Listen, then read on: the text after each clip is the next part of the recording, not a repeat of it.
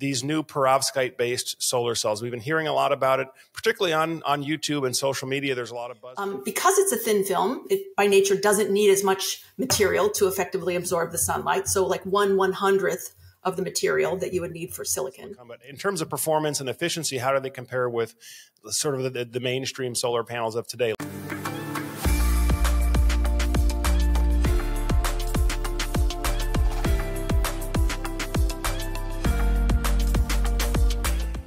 All right, welcome back to the Solar Surge podcast. If you're new to the Solar Surge podcast, on this program, we meet with the top business leaders and the top thought leaders in the solar and energy storage space. And in today's episode, I'm joined by Danielle Merfeld. She's the Chief Technology Officer at Qcells. Of course, Qcells is the top U.S. solar panel manufacturer. And we're going to be talking all about the new Perovskite-based solar cells. So Danielle, it's really great to see you. Welcome to the Solar Surge podcast. Thanks for having me, Joe. Absolutely. Absolutely. Well, you know, a lot of the audience has been asking us to cover this topic, and I'm glad that you were able to make yourself available so that we can learn more about these new Perovskite-based solar cells. We've been hearing a lot about it, particularly on YouTube and social media. There's a lot of buzz going on about this new Perovskite technology and what this means. So for those that aren't familiar with it, can you tell what is a Perovskite solar cell and how is it different than a traditional solar cell? Sure. And I'll just start by saying the buzz around Perovskite is really because of one fundamental thing. It is the first big rival for silicon in terms of a solar material or technology that could potentially be lower cost and higher efficiency. So it's kind of a big deal in the solar space. But you asked me to compare it to conventional silicon. So let's start with the silicon. I think all of your viewers know silicon has been sort of the dominant material in solar for like the 70 years solar has been around. Sure. But it continues to improve. We see benefits of improvement in silicon all the time, but it's bumping up against that theoretical limit of about 29–30% efficiency.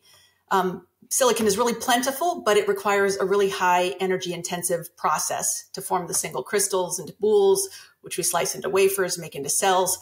And then lastly, silicon, while it's dominant material for PV, it's not really actually that great of a solar absorber. You need, hundreds of 100 microns at least of thickness of the material to absorb enough sunlight for it to be impactful as a power converter. In contrast, Perovskite material, which is a thin film, it's kind of the new kid on the block, but it's got all this promise. Because it's a thin film, it by nature doesn't need as much material to effectively absorb the sunlight. So like 1/100th of the material that you would need for silicon. And the name Perovskite is really not the name of the material. It's actually the name of the crystal structure. The material is a metal halide most typically, but these are also pretty plentiful materials and they don't require this really high energy intensive step. So there's no single crystal pulling, for example, that's part of this.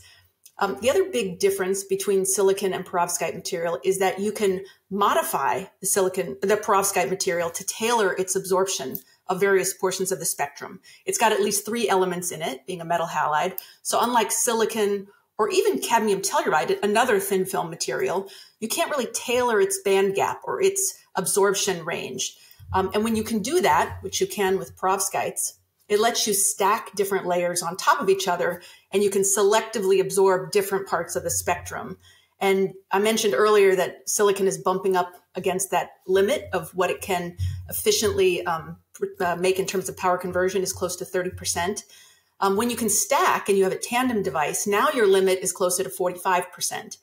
And this means if you can stack Perovskite on Perovskite or even on conventional crystalline silicon, now you've got this much higher efficiency headroom to go after. And this is what's making people take notice, especially as if they're building on the incredible stability and high efficiency of conventional silicon on the bottom part.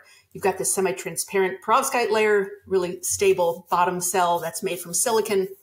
And this is what is giving everyone the hope of this promise of a new type of solar for the future. Wow. Okay. Well, it makes sense. I mean, I know that, people sometimes surprised that a so-called high efficiency solar panel today may only be 23%, 24% efficient. In terms of performance, how do the Perovskite based solar panels, and I guess it's a combination of Perovskite thin film with crystalline silicon. But in terms of performance and efficiency, how do they compare with sort of the mainstream solar panels of today, like the Qtron 430, for example? Yeah, well, so let's talk about cells versus panels. If we talk about the cells, today there's been demonstrations in the lab of silicon cells at 27%, but most commercial cells are between 23 and 24. The best are 25 up to almost 26%. And modules are a couple percent lower than that. So there's a difference between the cell efficiency and the module efficiency. Most of the Perovskite technology sort of metrics are around the cell level still, because there's just not enough different groups making modules from them. But for example, the cell level Perovskite records right now, there's I think 34% is the cell efficiency for Perovskite, but those are quite small, like 1 centimeter squared and mostly smaller. Whereas we've made M10 form factor, which is pretty significant, typical commercial scale solar size. We've made our M10 Perovskite silicon tandems with efficiencies that are regularly north of 29%. So we've got a pretty manufacturable process. We pulled one of these wafers off the line and had it certified at Fraunhofer ISA at 28.6% at the end of last year, which is the record. It's the world record for, commercial scale solar tandem cells, but it might be the only M10 cell that's Perovskite silicon as well. Wow. Okay. Well, this is all exciting. I mean, things continue to get better. Now, in terms of pricing, I'm curious, having to use this additional material, what's the actual mineral or material that's used to make these new cells? You mentioned it earlier. Yeah, it's a metal halide, which the way to think, the most common one is a methylammonium lead trihalide. And then the halogen is either iodine, bromide, or chloride. So it's a bunch of different elements, but they're not expensive. They're easy to access. They're not going to add a lot of cost. But the process of adding perovskite on top of conventional silicon does add some cost. Okay. I mean, I'm curious. I know Qcells has made a large investment in onshoring the solar supply chain. In fact, I had an opportunity to visit your facility that's under construction in Cartersville, Georgia, where you're going to be manufacturing solar ingots, wafers, cells, and finished solar modules all under one roof. So I know made in USA and domestic content is something that's important to Qcells. With these new materials and elements required for the new Perovskite-based thin film solar modules, will that still be sort of a made in USA product, and all of those materials be sourced affordably here in the States? Yeah, there's no reason why the materials can't be sourced affordably in the US. They already are found in products in the US today.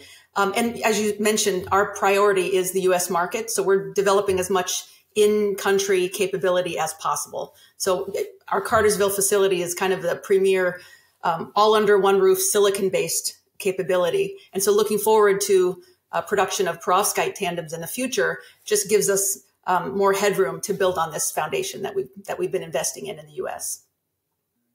Okay. Now, I know you can't give me specific pricing, but I'm sure people out there are going to ask. I mean, in terms of the cost of like the finished solar module with the perovskite-based thin film on top of traditional silicon, on a price per watt basis, how is this going to compare to a silicon-only based module that we might be more familiar with today, like the Qtron, for example? Mm-hmm. Yeah. So as you mentioned, we're not offering these products for sale yet. So I don't have the pricing information. And if I did, as you suggested, I wouldn't be able to share it likely. But the expectation when we launch any new product is that's going to be competitive with what it's replacing. So this would be essentially competitive with conventional silicon-based or Qtron on $1 per watt basis. So as I mentioned earlier, each panel is going to cost a little more to make than the conventional silicon junction silicon panel by itself, but the additional cost is more than balanced by the additional power. So the dollars per watt basis can be probably the same. The most interesting part is that when you have these more power dense panels, don't forget there's this big savings in balance of plant due to the need for less racking, less cables, less land. And that's where we see the big opportunity for value from these new modules. Makes sense. And do you see these primarily being deployed in commercial settings, or would these be in residential settings as well? Yeah, well, generally there is a lot more value for land-constrained solar applications at the residential and commercial level versus utility. But between the two, it would depend on, I would say, probably the market drivers for, putting in a new technology. Would we want this to be dispersed across a bunch of residences or a few big projects with customers or partners at the commercial scale. I would vote on commercial scale, but it kind of depends on what our growth strategy is for deploying these. It's hard to say at this point, but it likely will be space-constrained applications. That makes sense. That makes sense. Now, Danielle, as you know, the solar space, particularly the storage space, has gotten particularly competitive over the past couple of months with a lot of new entrants. Are any of your competitors close to bringing a similar product to market? And if so, what is your strategy to keep Qcells ahead of the pack? Yeah, so as you suggested, there are a lot of people, there are a lot of groups, a lot of competitors developing a variety of approaches to, not all the same way, to bring perovskite tandem to market, but none of them are offering competitive products at commercial scale yet. In fact, most of the industry that's working in this space is very focused on proving out the long-term reliability for these new products, because they have this famously fickle nature from their early days of being developed that had very fast degradation modes. And so while we've solved a lot of those initial challenges, any new technology really has to be fundamentally rooted in experimental and quantitative studies to show that it's going to last for this warranty of 25 to 30 years. But what we're doing to stay ahead, and we have our strategy is really rooted in the scope and scale of our effort. So we have end-to-end capabilities from design, development, testing, throughout the whole system. We're the largest silicon PV player in the Western Hemisphere. So this provides us this really great foundation and, frankly, a complete control of that bottom cell. We aren't just putting a perovskite layer on someone's cell. We're putting it on our own specially designed cell. So we can design them together to work together as a unit, the bottom and top cell. And there's a lot of interactions between those two systems that we have to consider. Another aspect of our strategy to stay competitive is that we're also working at scale. I mentioned our pilot line is using M10 cell format. We're also working at a volume high enough so that we can deliver statistics, which are really crucial for learning. We also have development at the module level. So not only are we making the top and bottom cell, we're also developing technology at the module level, because these are quite different from conventional modules. So there's new innovation, and it's really critical, especially for assessing the long-term product value, how the module, the product itself, is developed. And then our not so secret weapon in terms of our competitiveness is that we're tapped into a really strong research consortium with development partners across Europe and Asia and in the US, including some of the world's top research institutes and industrial equipment providers in the solar arena. So at this point, we've sort of achieved the necessary performance demonstration at scale. And now we're focusing on ensuring 25 or more years of product reliability while we have this manufacturing friendly and sort of gigawatt scale supplier development on our platform. Okay, that makes sense. And I guess in terms of the finished product, right, the finished solar module that's available for sale, let's say for a solar installer, are we expecting similar operating voltages and temperatures as what installers are typically used to seeing today? Yes. In fact, that's kind of our strategy as well, is we want this product to be as similar to our conventional products as possible so that it can be adopted as easily and really have less friction in the system of point of sale. So as much as we can lean on the infrastructure that we have today in terms of typical size, scale, framing, weights, current voltage, we will do that. And ultimately, as we're looking at residential and commercial rooftop applications, we're likely to have module level power on the back. So we'll have microinverters. So this will be a pretty plug and play kind of solution for our customers.